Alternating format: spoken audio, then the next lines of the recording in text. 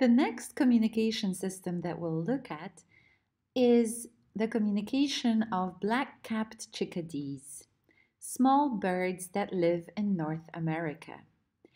And these birds were the topic of study ran by Templeton and colleagues in 2005 to check how they communicate and what kind of messages they encode.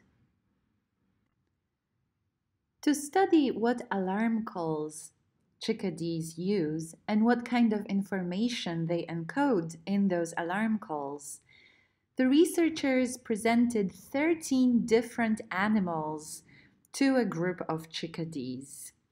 And among these 13 different animals, some were predators, so dangerous hunting animals, but small. Some of them were also predators, which hunt chickadees, but larger. Some were birds which do not hunt chickadees, and non-predatory birds.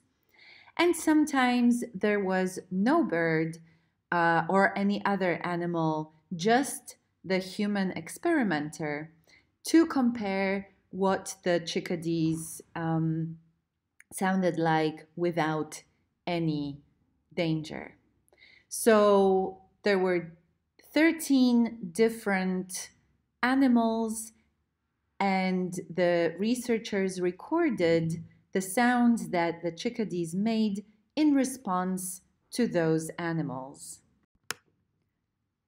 Then the researchers looked at how many D notes the chickadees made to discover what type of information was encoded in those notes.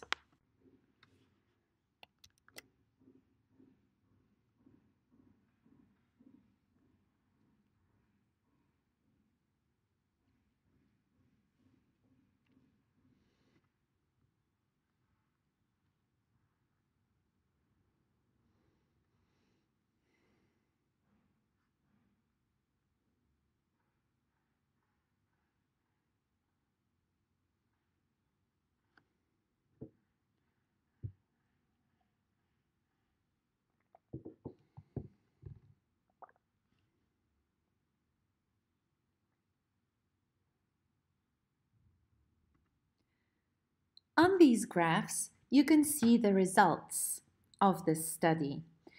The first graph on the left shows the number of D notes on the y-axis compared to predator wingspan, so how wide the wings are.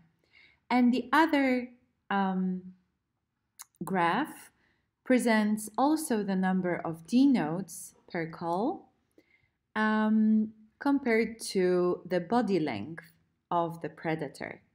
So they both measure a similar thing. They are just different measures of the size of the predator.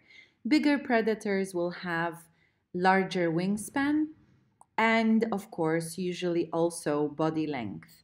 So these have similar information, right?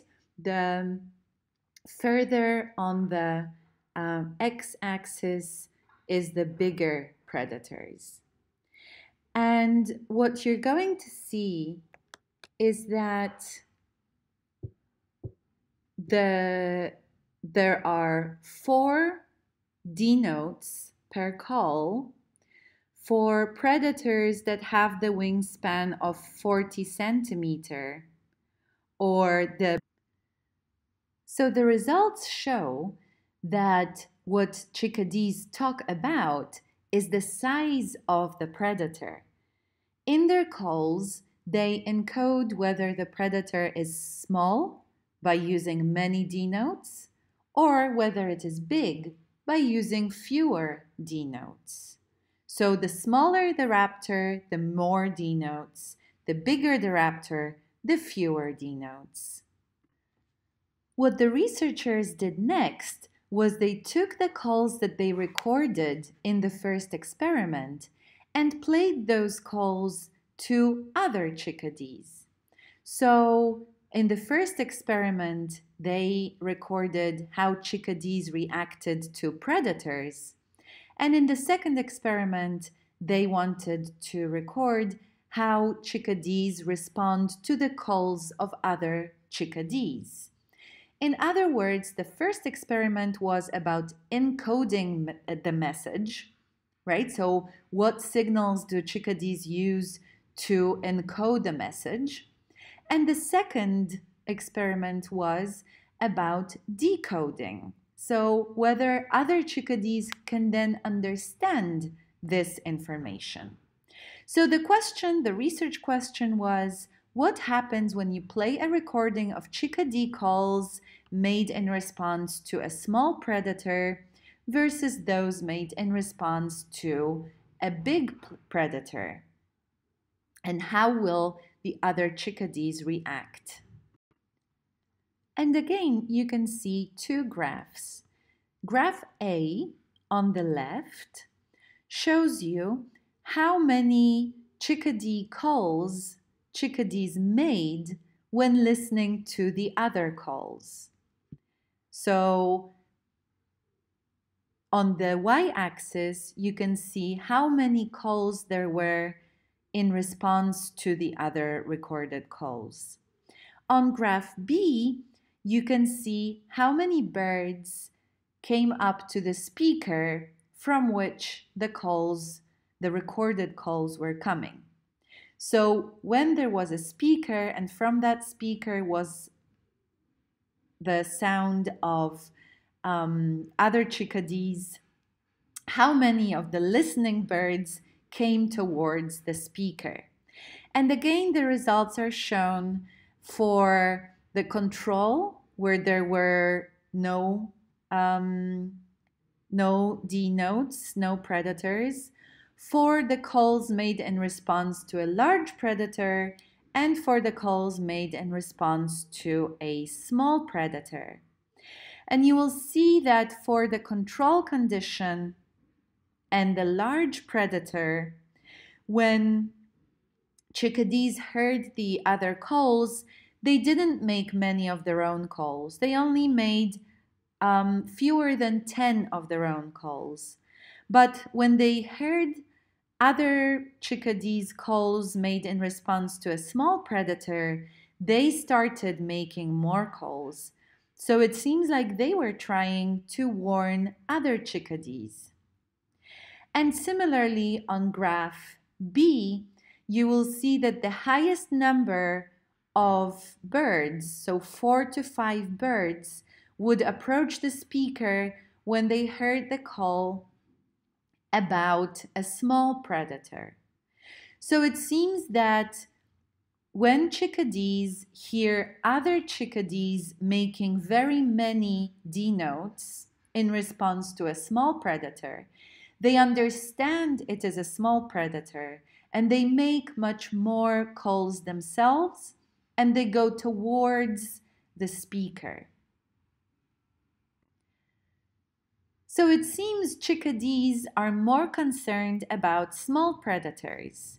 So when they hear those calls, they make many of their own calls and they go towards the speaker to find out what is happening. And that makes sense because chickadees are very small birds. And so it is the small predators that are more dangerous to them. Large predators are not interested in very small birds, and also large predators are not as quick. However, small predators are a much bigger threat to small birds like chickadees. This is why chickadees found a way to encode this important information in their calls. So this research study shows that chickadees don't make a difference in call between types of predators. So they don't have different calls for large or small or mammal or bird predators. It's always the same call. However, it contains information about how dangerous the predator is, or rather whether it is small or large. And the way it encodes this information is by varying the same signal, the same call, in terms of how many of the same notes there are. And in this way, chickadee communication system appears to be grading. So just like when bacteria release more of the chemicals in response to more other bacteria, chickadees produce more D notes in response to a more dangerous predator. So a new meaning is created by varying the same signal. And this is an example of a grading communication system.